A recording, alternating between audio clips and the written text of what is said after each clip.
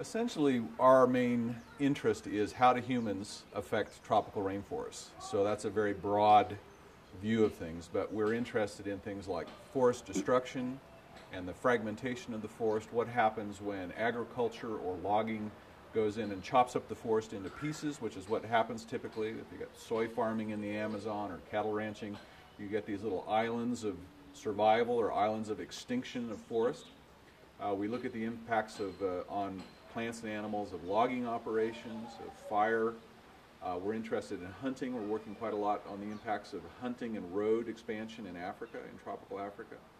We're also quite interested in the effects of global change, of global warming, and changing conditions of the atmosphere on tropical forests and tropical ecosystems. So we're really pretty broadly interested in how do humans affect rainforests, and what are the implications for the survival of nature.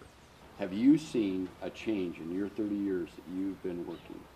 Definitely. Unfortunately, tropical rainforests are changing fast. About 40 million acres of tropical rainforests are being destroyed every year. That works out to about 100 football fields a minute. So there's an incredible rate of simple forest destructions. Another thing is that we're really seeing a shift in terms of what's causing the forest destruction. 30 years ago, everybody talked about slash and burn farmers. These were small farmers that went out in the rainforest with their machetes and they cut down forest and they burned some of the forest and they planted crops. Instead of small-scale farmers, now we're seeing bulldozers, and we're also seeing these kinds of activities because of increasing economic globalization. Everything's connected now. We're seeing these activities tend to be important in terms of providing an economic impetus for road building. And so oil companies will go in and build roads in the rainforest, timber companies will go in, other people will go in and build roads, and that opens up the frontier.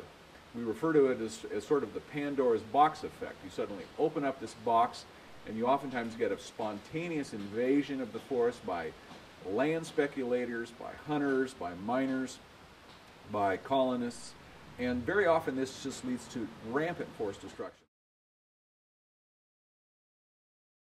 There's definitely hope. There's definitely some causes for optimism. I mean, for example, this program right here, this is a great example. People's awareness is increasing. People's awareness is improving. Things like this help a lot. And this tends to develop. It tends to sort of connect in other ways. Politicians get influenced, programs develop. So there are different kinds of programs that are happening now.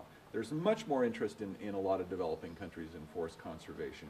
There's a lot of interest, for example, in using carbon trading and using the mechanisms that are being set up as part of the Kyoto Protocol to try to help save forests. I think one of the things that people need to realize is that about a quarter of all the billions of tons of greenhouse gases that are going into the atmosphere every year, so this is maybe 2 or 3 billion tons of carbon emissions, are spewing forth when people are knocking down and razing and burning tropical rainforests.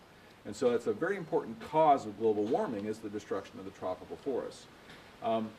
So if we can slow down forest destruction, in addition to driving more efficient cars and improving the efficiency of our industries, we can then have an impact on slowing down global warming. The basic way it works, it's a little bit complicated, but the basic way is that, for example, take a country like the United States. Okay. Now let's say the U.S. agrees to reduce their carbon emissions to a certain level, or let's say certain industries agree to do that. Okay. Let's say coal-fired, an energy utility says that they're going to reduce their carbon emissions. So they need to reduce their emissions. Now one way they could do that is to, say, retrofit their coal-fired generating plants, or rebuild their plants, or build new plants, which can be very expensive, cost billions of dollars. They could do that, or they can also take some of that money and they could, for example, give it to Costa Rica or Brazil or Thailand or Malaysia and say, use some of that for protecting your forests or for regenerating some of your forests. And we know pretty well how much carbon is in the rainforest. I know right there that that rainforest behind us has about 200 tons of carbon in its vegetation. And that's going to be, if that was knocked down and burned, in a hectare of forest, about 2 football fields. If that's knocked down and burned, that's going to go up in the atmosphere as smoke. On the other hand, if a country plants trees or allows a forest to regenerate, that carbon will go back into the vegetation. It'll come out of the atmosphere. And so it's going to help the global warming situation. So there's these mechanisms are being set up now to essentially use carbon trading to try to help protect forests, and it shows a lot of promise. I think being willing to provide some donations for some of these projects would be fantastic. You can get involved with some of the conservation organizations, and many of these are doing a really good job. You can support politicians that are being smart about the environment. And I think another thing you can do is you can look at your own backyard, because it's surprising how people in developing countries very often look at the United States. And for me, for example, as someone who works in the developing world and tries to advise countries about their use of natural resources, you know, frankly, they will look at me sometimes and say, you're an American, and we're not very impressed with what the United States is doing. We need to drive more efficient cars.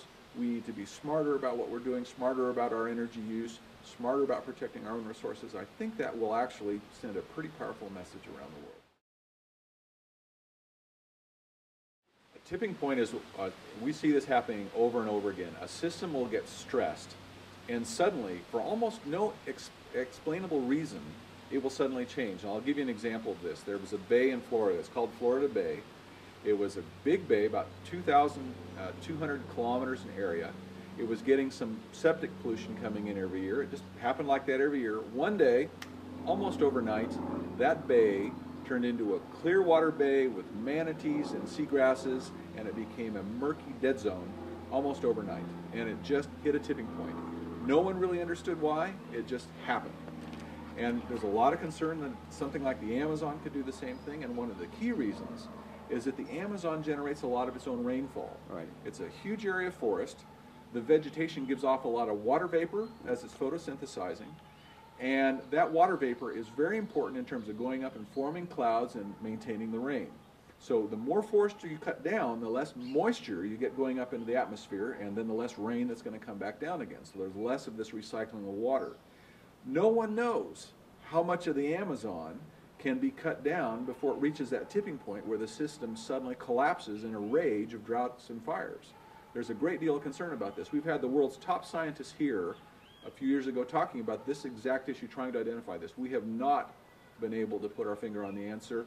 People have suggested that maybe 30% of the forest destroyed, more than that, would potentially be reaching a tipping point. But the bottom line is, we're shaking the dice with the Amazon. In fact, we're shaking the dice with the whole planet right now.